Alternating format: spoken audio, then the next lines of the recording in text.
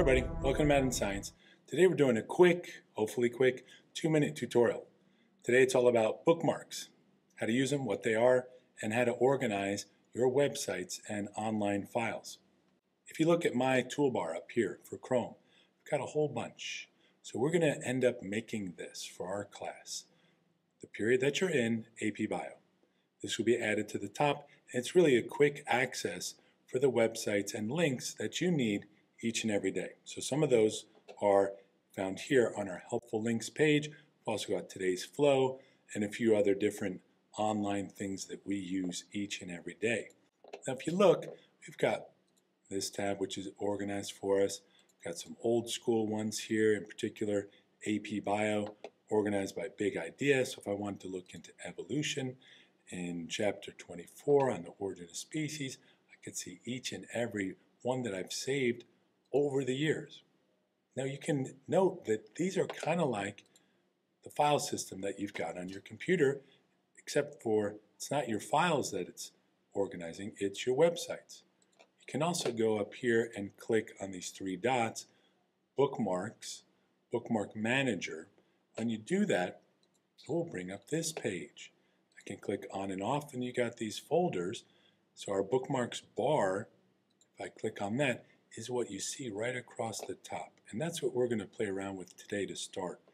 If I open this up, I can look through exactly what you just saw. So if I go into AP Bio, and those are pulled up here, Unit 1 if I want Chemistry of Life, or Intro to Bio, or back to Origin of Species.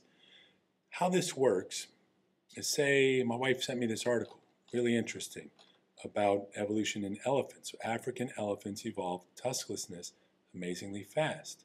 This is from the Atlantic. Here's another one. It's from New Scientist. It's a shorter version. So maybe this one I read as background. This one I save to use for students to read. I can save this and have it organized by clicking this star here. I can edit bookmark. So if I remove it just for a sec and I hit add bookmark, I can put it on my Bookmarks Bar, or probably better would be to choose another folder, and I'm going to go in all the way down to AP Bio, Evolution. I'm going to put in chapter 24. I'll hit save. You can also drag and drop. So if I just want to pull this onto this top menu, I could do so, and then I can edit what that says if I like. I'm going to delete that. What we're going to then do, say we've got these two in here, I could search those. Or if I have this one with a tapeworm, I can go in here and search these bookmarks for elephants, and everything that I've ever saved with elephants will come up. Or say we want a different, more broad topic for evolution, Darwin. If I type in Darwin, it'll show each and every website that I've saved, that's a lot, that pertains or includes Darwin. You can change the title or the labeling of that if you like. So what are we going to do with this?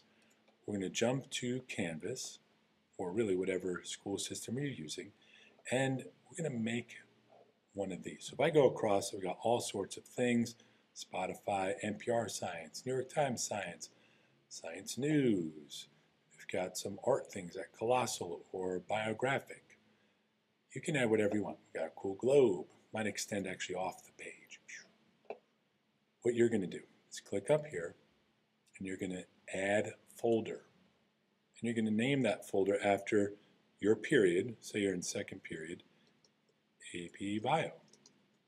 Hit enter. Now yours will pop up over here. Since I have too many, it shows up at the end. So I'm going to drag it over here.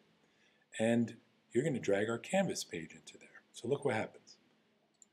Again, we're going to end up like this. These links will be in the description below. But this first one, there we go. There's our home page. Now, if we want to click on Helpful Lynx, we can pull that straight in. So grab this, drag straight in. Hey, now we've got Helpful Lynx to go along. Say we want to then do OneDrive or Remind or online textbook or Khan Academy or Pivot or Pocket Lab or Math and Science. Say we just want to do AP Classroom to start. I can click on this lock here and pull it in. And then we got my AP login. So each and everything that you need and that we access quite often, either daily or weekly, is going to go in this little spot. And so you can click on it. I would recommend that you do it for each period. Just go O1, O2, O3, whatever class it is that you have in that period, and then you can structure the helpful links that you need for each and every class. All right, so your mission right now is to get your AP Bio bookmark folder going on your tabs. Let me know if you have any questions, everybody. Take care.